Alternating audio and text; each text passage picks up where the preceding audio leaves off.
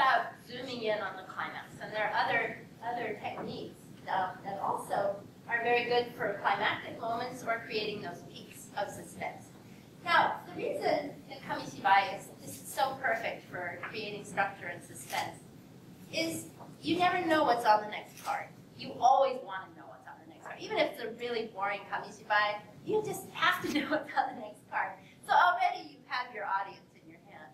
But if you can do that extra thing to make it really exciting and make those kinds of pulling of the cards effective, you can make it an even more amazing story. And this is one of my favorite stories. I think it's just designed so beautifully, and it's available through that website. It's also a story you probably know because it's been translated for most. It's one of the oldest oral stories in Japan that was collected. It's called Little One Histories. Okay.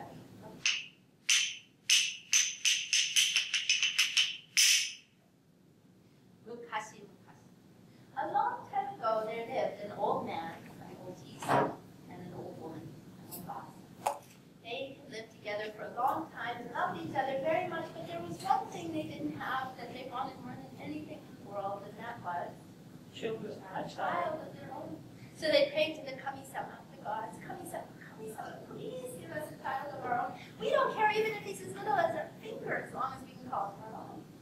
So they were blessed with a child, but as you can see, he was no bigger than their finger. But they knew that he was a gift from the gods, and so they treated him very well, and they loved him and made special little clothes and bedding for him. And they called him Isumboshi, which means little woman. But as the months went by, Isumboshi did not grow. Yay, Chibi!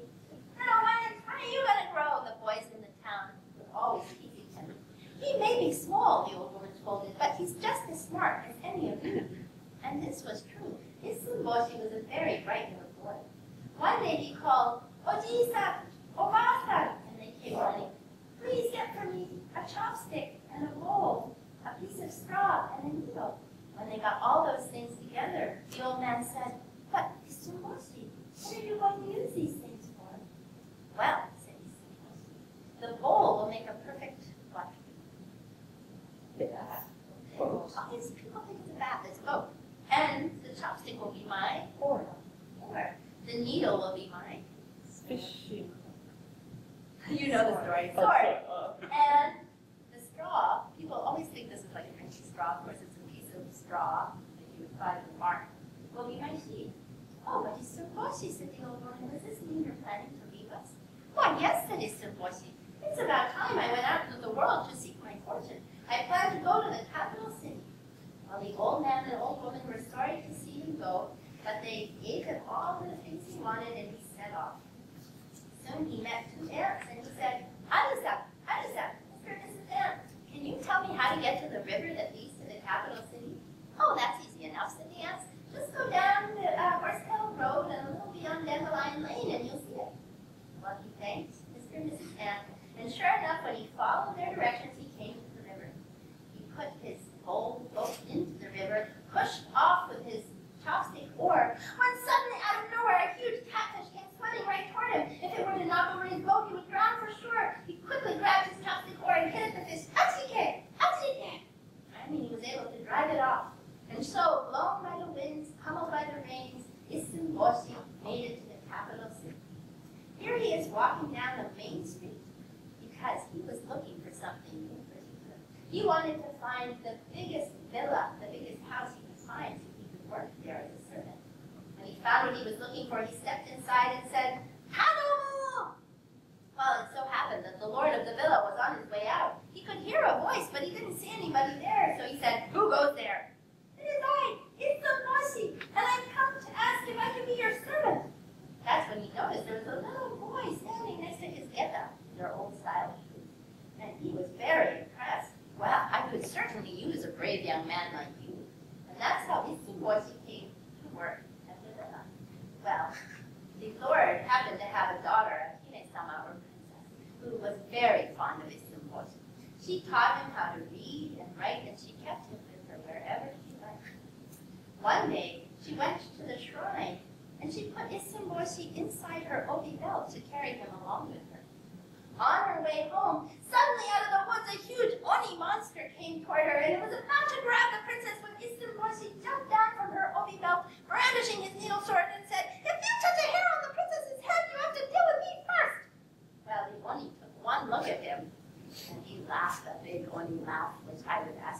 on you. Why, you little bean of a boy, I could eat you in one gulp. And that's what he did. He picked Isumboshi up and swallowed him whole. But the next moment, the Oni was down on the ground saying, oh, I died, oh, it hurts, because as you could see inside his belly, Isumboshi still had his needle sword, and he was going chickity, chickity, chickity, chickity, and poking him all around his belly. Finally, the Oni was able to throw Isumboshi up, and he went howling into the woods. Oh, Boshi, said the princess, you are not only smart, you are brave as well. But Isumboshi wasn't listening to the princess, because he had noticed this gold shiny thing that the Oni had left behind. Oh, princess, what is this shiny gold thing that the Oni left on the ground here? That is a magic mallet. And if we hold that over something and make a wish, our wish will come true, said the princess. Oh, princess, said Isumboshi, please hold that over me and beg that I be big. And so the princess picked up the magic mallet. She held it over Isumboshi and she said that you can help her. Oh, kikunare. Say that. Oh, kikunare. Oh, kikunare. Get bigger, get bigger. Suddenly before her stood a handsome, tall young man with a needle. And so, as you can imagine, Isumboshi and the princess were married. And they invited the old man and the old woman to come live with them. And they lived happily ever after, all ended nicely.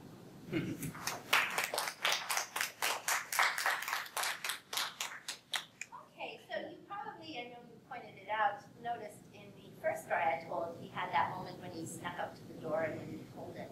So these kind of incremental pulls can also be very effective ways to build suspense. And this is one of the most amazing stories for demonstrating that. Because if you show kids, if you try to tell the story without using that technique, you could say, well, he got in the boat and there was a fish swimming around. You know, there's no way to say he was going to be suddenly attacked by this fish, right? So you have to show them that when you get to this point, oops, you don't show the fish, then it can suddenly appear out of nowhere.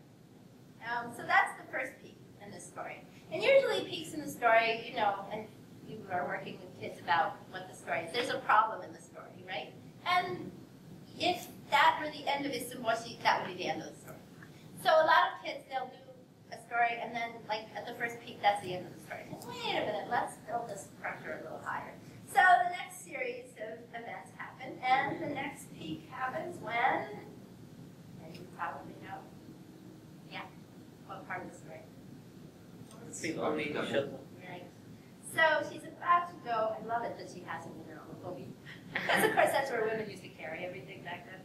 And he's being carried around in her obi. And suddenly out of nowhere, okay? So if I just pull that across, there's no suspense there. Okay, so that technique is very effective. Now this is my favorite one. I just think this is so brilliant that I'm trying to come up with a way to use this myself. And I haven't been able to. But she's holding this, and because of the whole playing with scale in this story, right? Isumboshi isn't here, but you think he's here because he would be so tiny compared to her, right? And she's holding it over him, and she's making the wish, so that when you pull it, it looks like he transformed. So it's like that Tachiya puppet trick, only he's not even there to begin with, right? So they're really using their audience's making up of the story as they go along. So this is just brilliant, and of course that's the climax of the story, where he finally gets his wish, and they can marry him. Yes? I have a question about your, do all storytellers or Kamishibai storytellers incorporate bilingual, like, in their storytelling like you do? I don't know about other storytellers. Most of the storytellers I know do it in Japanese anyway, but English is just incredibly what's the word? Mazushi. What's that word in English? Like, or heavy. No, there's like they don't have any. We don't have the range of automatic. Restricting. Yeah, it's very restricted in terms of the automatic expressions we have. And actually, that's the very next story I want to work with you on. Sound effects. Mukashi. Mukashi just means a long time ago. But a lot of the words I'm using that are Japanese are poetic expressions. So like the sound of the rain can go out of me, can. We don't have that in English. Unless we don't just have much of Drip, that. drip, drip, drip, drip. Or I love the tippity tippity tippity. Poke, poke, poke doesn't quite do it for you. So most of these, and so, you know, I've encouraged kids, like, if they have other languages, and certainly, and Kamishibai is an amazing way to teach language because, you know, they're having to perform what they're seeing it so they make connections with the language. So it's really a perfect way to introduce languages incrementally. You introduce different kinds of language. But I incorporate those kinds of expressions a lot because it just brings the storytelling to life. And I need to get the kids to do that too, because sound effects and dialogue are really the way it comes